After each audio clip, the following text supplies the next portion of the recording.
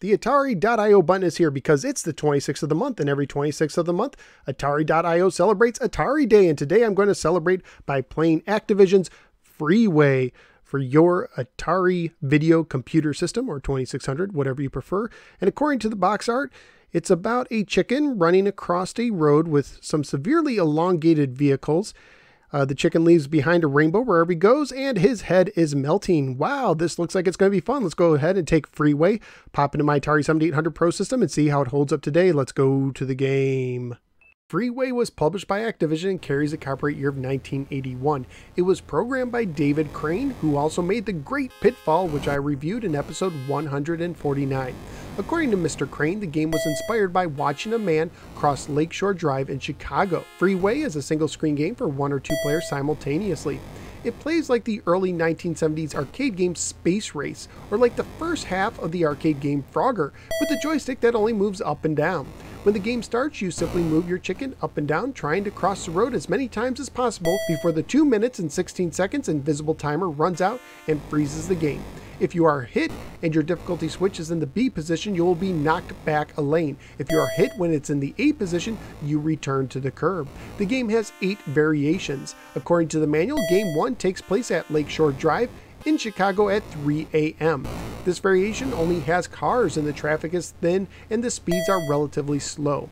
The second game variation takes place at Interstate 5 in Seattle at 6 a.m. with some trucks and thicker traffic mixed in, and it also moves a little faster. Game 3 takes place on Santa Monica Freeway in Los Angeles at 10 a.m. and now there's more trucks and they are the fastest moving vehicle. Game 4 takes place on the Bayshore Freeway in San Francisco at midnight, and there are trucks in every lane. Game 5 takes place at the John Lodge Expressway in Detroit at 9 p.m. 6 takes place at the Beltway in Washington, D.C. at 6 p.m. 7 takes place on the LBJ Freeway in Dallas at 5 p.m. and Game 8 takes place on the Long Island Expressway in New York City at 3 a.m. Games 5 through 8 copy games 1 through 4, except now the cars and truck speed can change randomly. When the game first came out, you could have got a Save the Chicken Foundation badge from Activision if you crossed the road at least 20 times in either game variation 3 or 7 and sent a picture to Activision.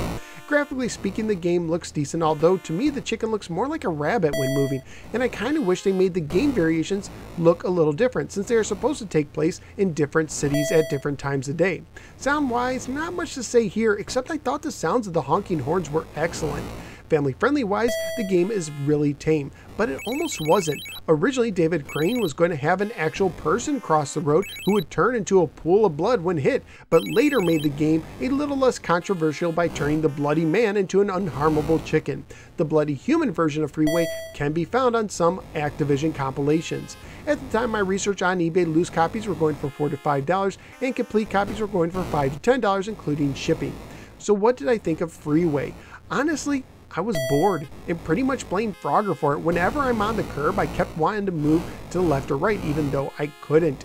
And it just wasn't exciting to continuously cross the same road over and over again.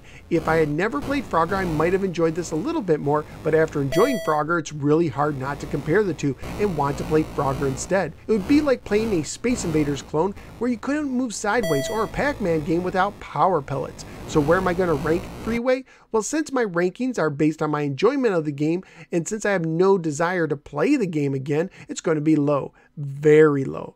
I'd rather deal with the horrible flickering of Defender at 89, but I would rather cross the road again than deal with the terrible controls of Title Match Pro Wrestling at 90. So out of the 101 games I've now ranked on the Atari 2600, Freeway is clucking into the 89 position. So why did the chicken cross the freeway? Apparently to play a game of Frogger at the local pizzeria.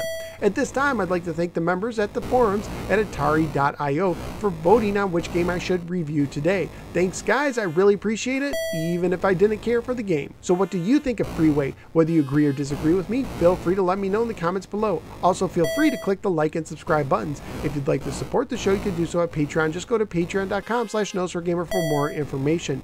You can also follow me on both the Facebook or the Twitter. Thank you for giving me a little part of your day, and I look forward to seeing you next time on the next episode of the No Swear Gamer. Take care and look both ways before crossing the street, especially if you're a chicken who can't move sideways.